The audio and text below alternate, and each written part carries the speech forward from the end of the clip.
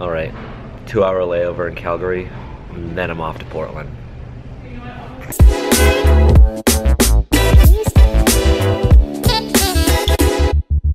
George? Yeah. Hi. You good, how are you? Oh, thank you so much. Throw my backpack Sit in in the there front too. or the back? I'm sitting in the front with you, I think. All right. Oh. 7 here. Enjoy your time here today. Thank you so much. You. Nice to Bye-bye. meet you. I'm finally in Portland. This is a dream come true. This neighborhood is so cute. It's quiet. Seems to be family oriented. I think this is really what I needed. Nice, restful vacation. I know I've been traveling a lot, but it's all been for work. It's all been for my PhD work. So it's been very stressful. I think this is the first vacation I've taken this year. And of course this is our annual Quan Bros vacation.